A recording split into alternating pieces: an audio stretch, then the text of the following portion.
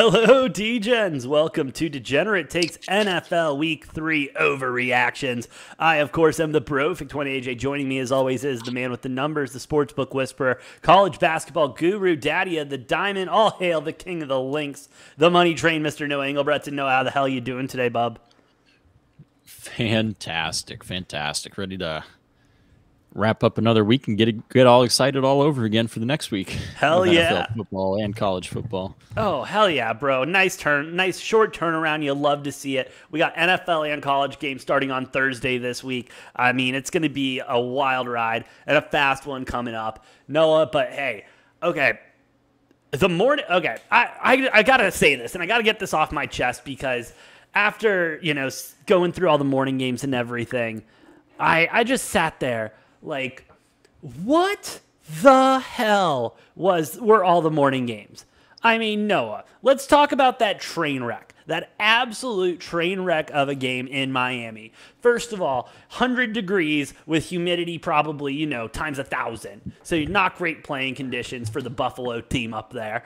And then Tua Tagovailoa gets knocked down and from, I think, what I saw and what from everyone saw, slammed his head into the turf in Miami, went out, came back in halftime, and somehow willed the Dolphins to a victory. Obviously, one of the great memes coming out of there, and a meme that I think will be sticking around for a long time. Defensive coordinator, it's McDermott, right? I'm losing my memory. Coach? No, that's the head coach. Who's the DC? The OC who lost his shit. What? Oh, the offensive coordinator. Fuck, yeah. His name's escaping me. We'll look it up. But yeah, he absolutely loses his shit. The Bills fall 2-1 to the now 3-0 Dolphins.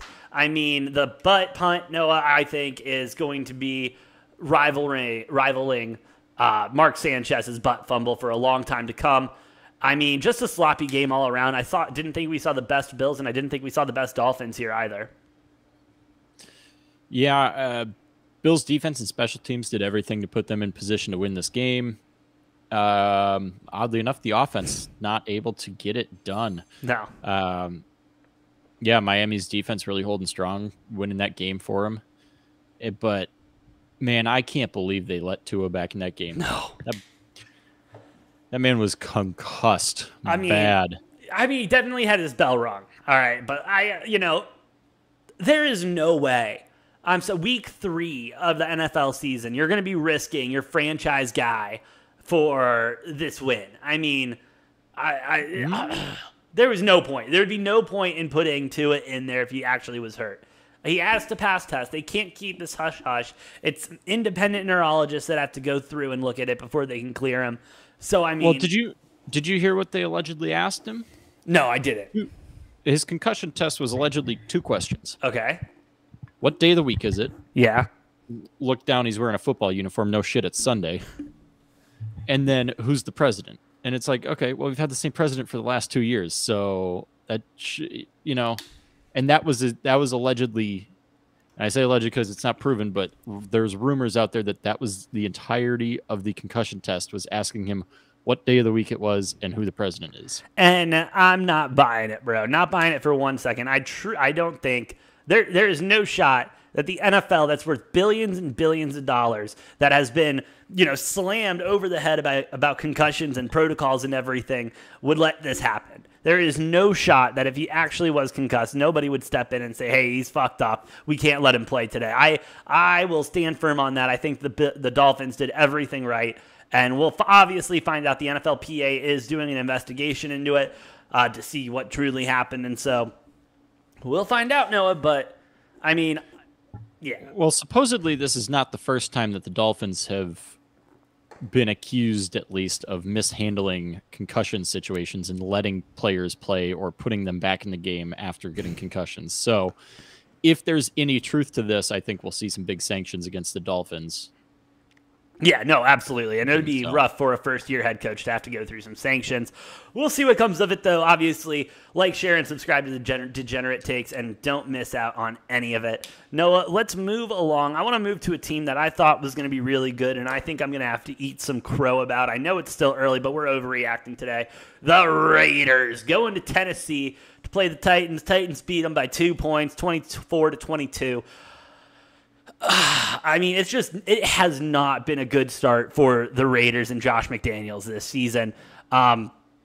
Derek Carr is not playing the best football that you can ask him for. I mean, he did have 2 touchdowns, one interception, though, 26 for 44. I mean, I don't know I don't even know what it is at this point. Like, I can't tell you what's wrong with the Raiders because on paper they're supposed to have one of the better teams in the AFC West, and here they are continually just bringing up duds. Yeah, it's going to be a tough uphill battle for them now after an 0-3 start, but, like, they could have won all 3 of the games. They could have, yes. Should have, probably. Yeah. Well, they should have beat the Cardinals. They no doubt. were in the game till the very end and had a chance against the Chargers week 1, and they very well could have beat the Titans. So I'm going to say 1 should have and 2 could have wins there. I don't think the Raiders are a bad team. They're gonna get their wins. They're gonna be fine. Like they've had maybe the toughest schedule in the NFL through 3 games. They get the Broncos at home. I think that'll be their first win. Then they play at the Chiefs. That's a tough one. Then they get the Texans, at the Saints, not an easy game. But then Jaguars, Colts at home, Broncos again, Seahawks. So, I bet by the time we get to like week 10 or 11, they're going to be right around 500.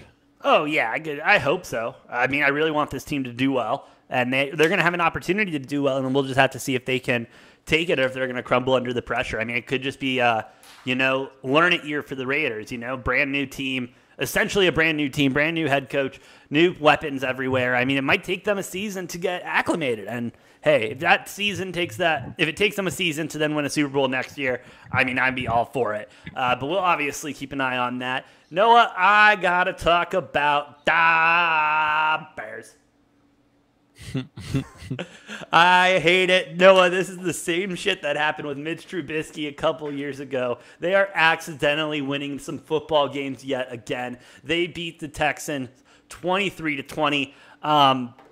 I mean, Davis Mills with the 2 interceptions really didn't set up the Texans for anything good. Justin Fields not playing a clean game either, for going 8 for 17 with 2 interceptions and 0 touchdowns. Noah, I'm not calling for his head yet because he has had a rough day, like a rough go at it when it comes to coaches and everything like that. But I mean, the Bears are going to accidentally win 7 games this year at this point. Hey, Fields broke 100 yards this week. He did break 100 yards. I'll give him that. Shout out, Fields. Barely, but he did throw for more than 100 yards. True. God, Fields sucks. He's so bad, dude. It's so bad. Oh, This it's Bears so offense bad. is so bad. Although I think, Khalil Herbert ended up with a really good game. Yeah. Yeah, 20 carries, 157 yards, 2 touchdowns. Big shout out to second-year running back Khalil Herbert. Herbert is looking like he's going to take David Montgomery's job by the end of the year, if he hasn't already. Shit, honestly, it's a rough go. It's a rough go there, but we'll see what happens with the Bears. Texans, I mean, it's going to be an uphill battle for a long time. But hey, give Lovie Smith a year or 2 and he'll turn it around. I mean, he took the Bears to the Super Bowl with fucking what's his face? Rex Grossman? Yes, Rex Grossman, superstar Rex Grossman. Don't you ever forget his name like I just did. God, bring that dick up, please. Moving on, Noah, let's go to a team I think we may need to put on watch. And I don't know what type of a watch it is, but just on watch in general. That being the Kansas City Chiefs. Losing to the Indianapolis Colts 20-17. Patrick Mahomes and Bieniemy getting into it on the sideline, going in at halftime. The Colts defense really stood up and got in there. Patrick Mahomes had an okay game, 20 for 35, 262, one tutty, one interception. Matt Ryan, however, having a game and a half, 27 for 37, 222, and 2 touchdowns. I mean, the Colts finally played like this Colts team that I thought they were going to be. It took them a while to get acclimated. They are now completely even at 1-1-1 through 3 weeks. Not a lot of teams can say that they've ever had a record like that. So shout out to the Colts for somehow being 500 in week 3 and only winning 1 game. Amazing. But I mean, the Chiefs are the Chiefs, but there were definitely times in that game this weekend where I was like, okay, this is where Patrick Mahomes and the boys take it over. Now, don't get me wrong, the unsportsmanlike penalty against I can't remember the lineman's name right now on the Chiefs to extend that drive definitely put the Colts in position to win, but there were still opportunities that the Chiefs had. I don't know what's going on there, Noah. They didn't come out the hottest against the Cardinals at first, and then obviously securing the victory. What are we thinking here, Noah? Are the Chiefs in danger, or are we just completely overreacting here? No, the Colts defense really showed up this week, and I don't want to overreact too much, but like if the Colts lost this game, that might have been their season. Yes. No, it definitely would have been. So this was a must-win for the Colts. The Chiefs have been playing well so far, haven't really been tested a whole lot. And they got tested. The Colts absolutely neutralizing the Chiefs' run offense. And, you know, the Chiefs didn't play a bad game, but when you're stuck being one-dimensional, you're not going to win a ton of games against good teams in the NFL. No, not at all. Not at all. I don't know. Is that Bieniemy stuff anything to worry about, you think? Patrick Mahomes and Bieniemy maybe having some heat? No. That'll blow right over. All right, fine. I don't think there's anything to worry about there. Although the Chiefs, looking at their next games, though, is important to note they're playing at Tampa Bay, home against the Raiders, home against the Bills, at the 49ers, home against the Titans. That is a tough 5-game stretch right there. Yeah, no, that's rough, and we'll see what the Chiefs are made of, and if they can, really keep it together and put together a season here. I mean, they're not starting off bad; they're 2-1, obviously, but they're just not starting off probably as strong as you would want the Chiefs to start off. Noah, Jameis Winston, we gonna eat any W's anytime soon? Yeah, I don't know. He needs what? The Saints are killing themselves. I mean, so many turnovers on offense. Like, their defense is doing everything to win them games, and the offense is just throwing it away, whether it's fumbles, interceptions. I think, Jameis had 2 of them. Yeah. Now, they didn't come until they were forced into, down 3 scores into obvious passing situations in the fourth quarter. But, didn't help with right to start the game right around midfield. Saints were driving the ball well. Kamara fumbles, gets returned for a touchdown. Boom, 7-0. 2 more field goals and you're down 13-0 at half. Like, the Saints just need to come out and swing first is the problem.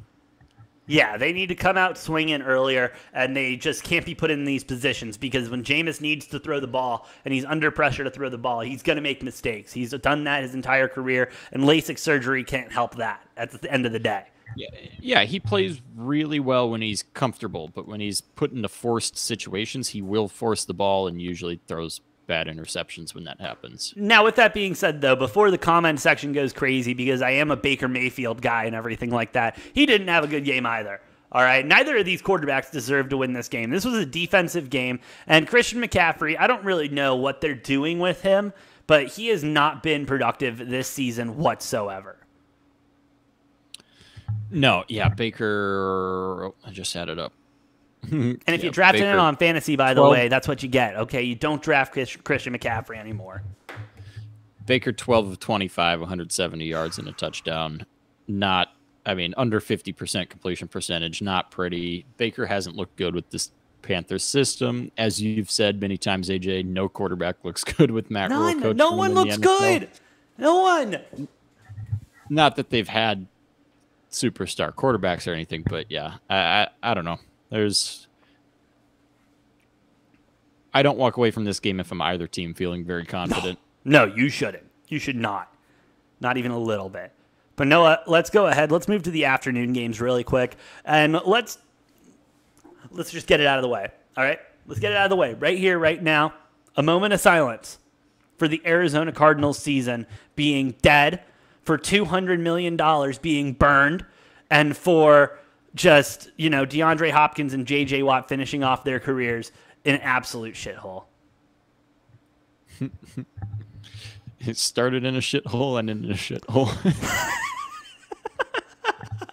Dude, they were thinking, oh, dude, no shit, we're going to get out of here. We're going to leave the Texans and we're going to the Cardinals, this up-and-coming team who's paying players with a superstar quarterback. And now they're looking around the room like, oh, fuck, man.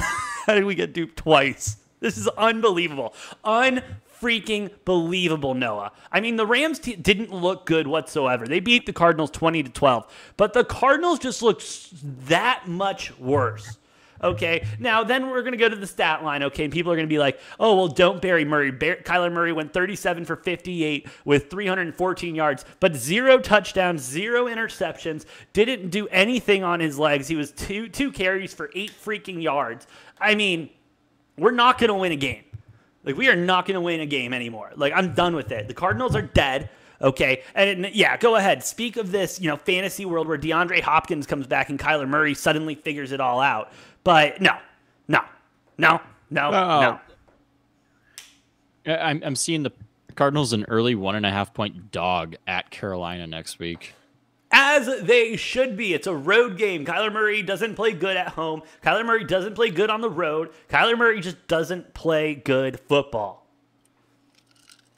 And this new COD coming out, I mean, really, we're just going to see the stats in the shitter.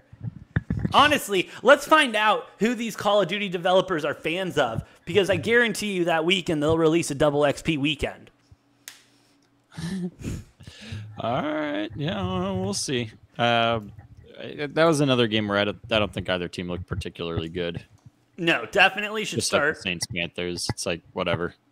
Yeah, how many more weeks do we say that it's just a Super Bowl hangover and not the Rams are being bad, or actually just bad? I said 4 or 5 at the beginning of the season. I stick by it. They still have 1 to 2 more weeks of being mediocre. They play at the 49ers next week. Now, the 49ers always have the Rams number, so they're going to somehow fucking find a way to win that one. Then they have the Cowboys at home, which, got to play the God tier Cooper Rush. But then they get the Panthers, and then they'll be back. They'll be fine. Oh, we'll see. We'll see. Maybe the Panthers get a taste for AFC West blood when they beat the Cardinals, and they're like, we want another. We want the former Super Bowl champs. And then Baker Mayfield is God. Yeah, I'll believe that when I see it. Me too. No, something I definitely had to watch to believe it was the Jaguars going into L.A. and just putting a beat down on the Los Angeles Chargers. 38-10. I mean, don't get me wrong. First time Jags won this season, I'm like, all right, we'll see what happens. But now, I mean, picking still my favorite to win the Super Bowl in the Chargers. Trevor Lawrence having himself a day with 28 for 39, 262, 3 tutties. I mean, Justin Herbert didn't look bad either. 25 for 45, 297, 1 touchdown, 1 interception. But, yeah, that Chargers defense starting to really worry me a little bit. Now, Trevor Lawrence still, he's supposed to be, that generational talent that can move around and just make shit happen. And he definitely did that this one. ETN being good, James Robinson being a big part there. But, I mean, I'm not worried if I'm a Chargers fan. I want to really push that point home. I'm not worried. You're going to lose a game. That just happens in the NFL. I'm worried if I'm a Chargers fan. No, I think the Jaguars are a lot better than we're giving them credit for. Oh, not because of this game. I'm worried if I'm a Chargers fan because the amount of major injuries they have with starters on both sides of the ball, including season endings. I think Rashawn Slater just out for the season now. So you got 2 key injuries on your offensive line. Herbert's obviously super banged up. Keenan Allen's been in and out of, practice and playing. Same as J.C. Jackson. J.C. Jackson out. And then there was one other player on their defense. I forget who. So, you got some major key injuries there. If I'm a Chargers fan, if I'm the Chargers, number one priority right now is just getting healthy as soon as possible. No, got to get healthy. They're going to need it down the stretch. Oh yeah, especially if they end up making a long run here. They're going to need something. They're going to need to make something happen. So let's hope they get healthy soon. And so that my pick might be right this year for once and not out before the playoffs even start. That would be nice. Moving along, Noah, let's talk about your Green Bay Packers. Aaron Rodgers going to Tampa Bay. And in the Goat Bowl it was being called. I mean, Aaron Rodgers, Tom Brady, but this ended up not being the best game for either of them. I mean, Aaron Rodgers looks slightly better, going 27 for 35, 255, 2 touchdowns, 1 interception. And Brady with 31 for 42, 271, 1 touchdown. I mean, Noah, honest to God, like we've said about a couple of these close games, if I am both teams, I am not feeling good really whatsoever. Yeah. I mean, I look at it from a perspective of like Tampa Bay's, had and supposed to be like the number 1 defense in the league. Yeah. Right. So number 1 defense in the league coming into this. Packers were moving the ball just fine. You take away the Aaron Jones fumble on the half-yard line. This could have easily been a 21-3 game. True. Going into halftime. Packers could have pushed the ball at the end of the half and scored another 3 points. I was a little ticked about that. I thought, this could have easily been a 24-3 game at halftime. The game's over because the Packers defense. And now, granted, both teams had, basically no receivers available. Yeah. Terrible receiving options for both quarterbacks, and both of them still played a halfway decent game.